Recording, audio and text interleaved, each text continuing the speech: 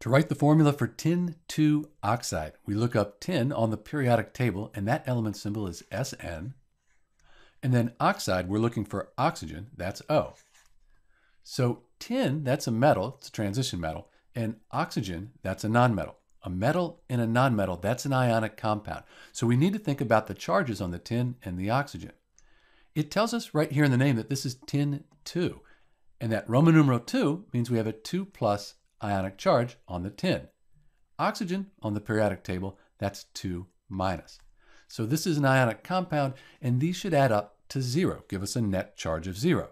2 plus and 2 minus, that gives us 0. So this is the formula for tin 2 oxide. Let's clean it up a little bit. And that's it, tin 2 oxide, SnO. This is Dr. B, and thanks for watching.